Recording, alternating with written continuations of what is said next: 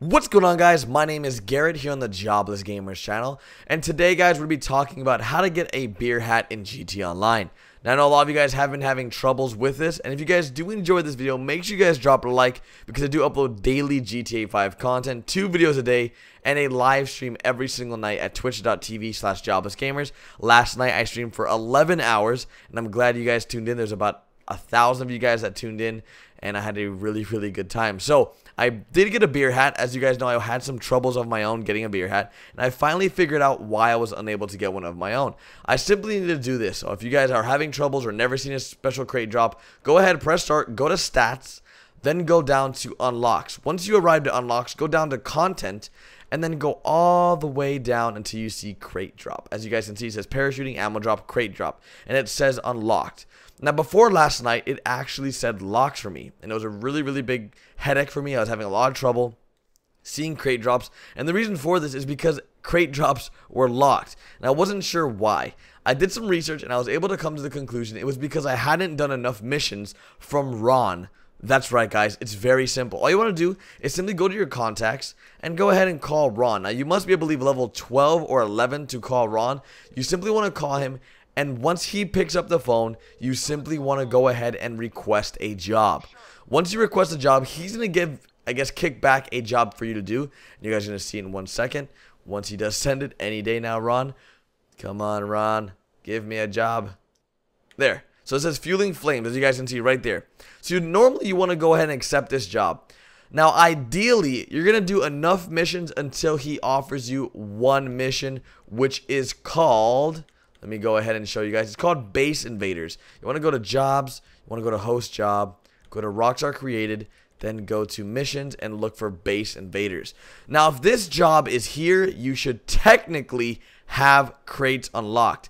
If for some reason you don't have Base Invaders on your list, then technically you have the crates locked. And you guys can confirm this in the comments, as this is just the research and information I have gathered from my own experiences. Before, when I had the special crates or the crates locked, I did not have the job Base Invaders. What led me to unlock this was doing jobs from Ron. Then I got a phone call from Trevor letting me know that he had a job for me. He then offered me, I believe it was, it might have been Crystal. I think it was Crank Up the Volume. I'm not exactly sure which one it was. He offered me a job. Once I finished that job, I then got a text message from Trevor letting me know, hey, that these special crates I'll be dropping all around the map, make sure you check them out.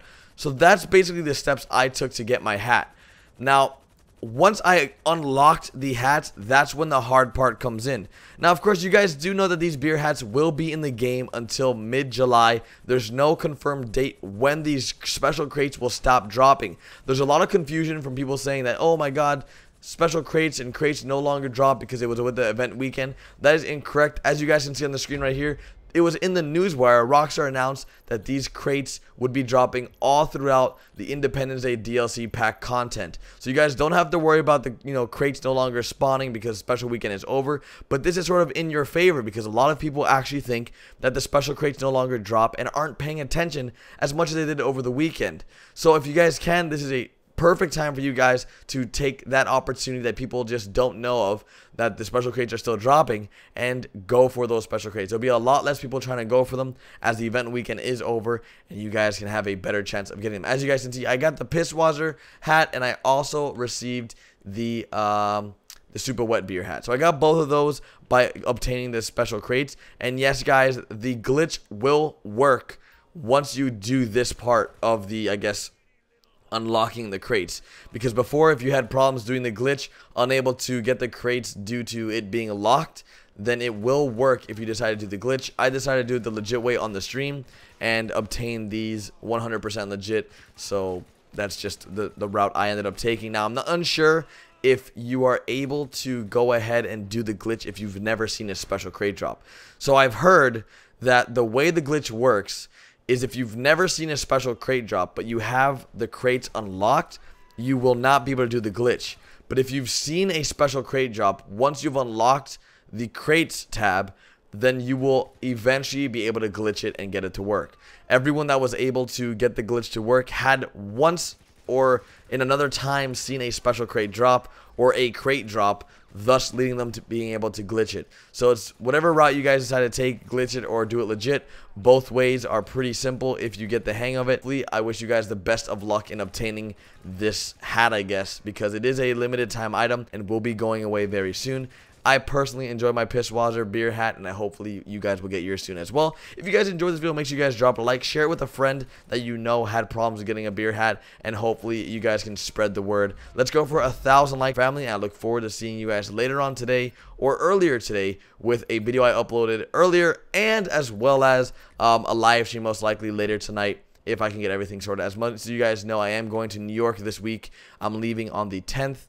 I'm actually going there for a Minecraft convention that was recently canceled, but I already have everything booked, so I'm going to be going over there. And I also have a live stream event I might be taking place in at the Rockstar offices. So very, very cool. So I'll keep you guys informed. Make sure you guys follow me on Facebook, Twitter, and Instagram to stay up to date with everything going on in GTA 5, GTA Online, and in my personal life. And I'll see you guys later.